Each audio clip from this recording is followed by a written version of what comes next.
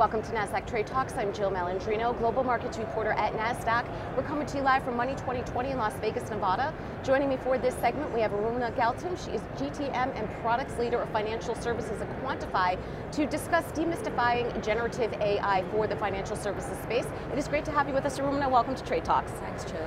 And the financial services industry, as you know, is going through a tectonic shift with the advent of generative AI. How do you think the adoption of Gen AI will reshape the industry and how it operates and how it engages with customers? Sure. Interesting question, and we have been having a lot of talk with our customers right here at Money 2020 around this topic. Traditionally, Jill, these financial models that were built, they were built on siloed data that were residing in legacy systems and were extracted using manual processes. What that did was these models weren't robust enough. They were not covering all the different scenarios that could happen in the future. What generative AI, the gamut that it has opened up for us is now you can generate a lot of synthetic data that can tap into scenarios and situations that someone might not have seen. Those scenarios are generated. So now you have the power of using very robust data to do stress testing on your financial models. You can go in and create simulations to see the inference of the models. And most important, you can train on a huge variety of data that now makes these models more holistic, more robust. So these are some examples of how generative AI can help the financial services industry. One very prominent example to quote out here would be, imagine talking to your bank and on the other side is an intelligent chatbot that is smart enough to understand your sentiment, the one who is talking to the bot, is able to empathize with your situation. It has all the details of your transaction history with the customer, with a certain company, and it is able to recommend financial decisions to you on the fly so that you can make the right decisions. This is just one small example, but a huge impact, and this is how generative AI is going to reshape the way we engage with our customers and clients and bring in that power of data generation to its right form. And Quantiphi, you're an applied AI company, and of course you have an AI-first approach. Yes. What are some key use cases that banks and financial services companies are focused on outside of the chatbot to bring AI to the organization? Sure. So primarily you can think of these use cases to be around productivity gains.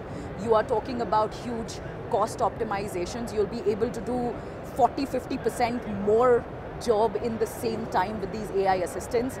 A big play in the hyper-personalization space and a huge play in the risk management space. And to give you some examples, right?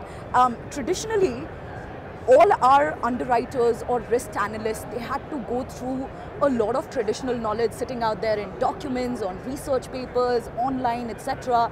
Now generative AI assistants can help your underwriters and risk analysts to understand situations on the fly, interpret risks that can be pertaining to a certain customer transaction or a certain paper trail that's coming in. The other big example is, intelligent document processing. We have a product called Quantiphi in the space that is backed by generative AI. You can give assistance to your underwriters that can write emails on the fly. By picking up data and facts, it will be able to write emails, transcribe informations. Gone are the days when you had to read FAQ documents and product brochures to understand what is the right product for you.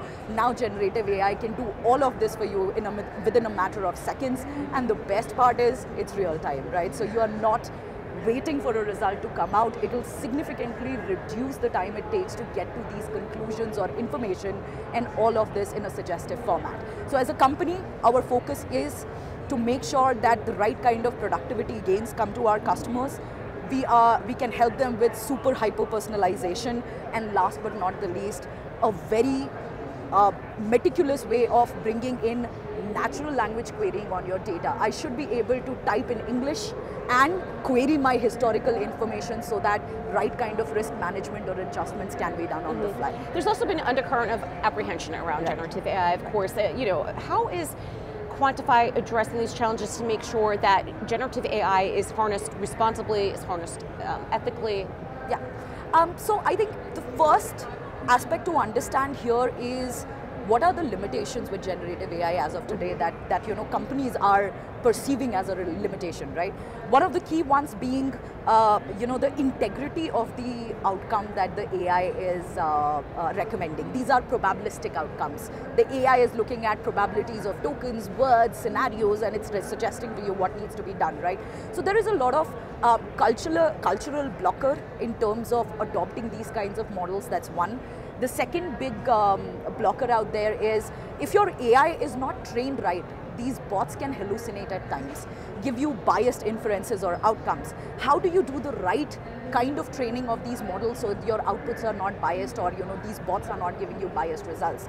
And last but not the least, there are a lot of open source models out there and some big large language models that are trained on public data. So there is a huge concern around cybersecurity. Is my data secure? Most of the times we get into meetings with customers talking about how is your data secure in this aspect, right? So I think those are primary aspects where customers have a blocker in terms of adopting generative AI. But now we are in a generation where it's no longer a concept, it's a reality. Right. So we as a company have been in the business of artificial intelligence for the last 10 years. We have done multiple artificial intelligence enablements for our customers, and with our responsible AI practice, we are able to deliver AI models that are reliable, that are transparent, can transparently tell you why is it interpreting something in a complex scenario, exactly what data points did it use to recommend a certain decision, and aspects like that. So how is Quantiphi working with its customers to bring faster and more effective generative AI to their platforms? Sure. I would like to once again highlight AI has always been there. It's been a decade we have been working in this space. It's been out there since before that. With everything that has happened with large language models in the past year, it's now become a buzzword. So now how do companies go around adopting this? We have a very proven approach of adopting AI in customer ecosystem, and that goes in the format hack it, prove it, nail it, scale it. As part of Hack It, we engage with our customers in a 48-hour workshop where we together brainstorm on ideas where generative AI can make a difference in their ecosystem, what use cases they can think about, bring in our knowledge of what is generative AI, how can it help you, etc., and build that joint collaborative plan around how can they incorporate generative AI. Next is Prove It, which is where we do a lot of smaller builds of these AI bots to actually show the customers how will this inferencing happen, to show it to the business, hey, this is how you are going to engage with the bot when a bot assistant is going to come in your ecosystem that is now assisting your operations team members or your underwriters or your analysts. Then Nail It, what we do is we build a minimum viable product. Now that you have proven out that this tech works in your ecosystem, build a minimum viable product that can be put in the hands of say 4 or 5 users, procure feedback from them. Would they want the experience to change? Would they want the AI to behave in a certain way? Bring in all that feedback, and last but not the least is Scale It, where we pick this up, productionalize at a massive scale, complemented by organization change management, where we handhold the users on the customer side in terms of how should they use this AI that is put at their disposal, that is going to assist them in their productivity gains. So this format has helped us productionalize many AI models in the past. We are seeing the same working with generative AI. At the end of the day, the idea is it's not about bringing in the latest, greatest technology, but it's about solving what matters, and that's the core theme of the company. Yeah, that's a great distinction to make, Arunima. Appreciate the insight. Thanks for joining us on Trade Talks. Thanks for joining me for Money 2020. I'm Jill Malandrino, Global Market Reporter at Nasdaq.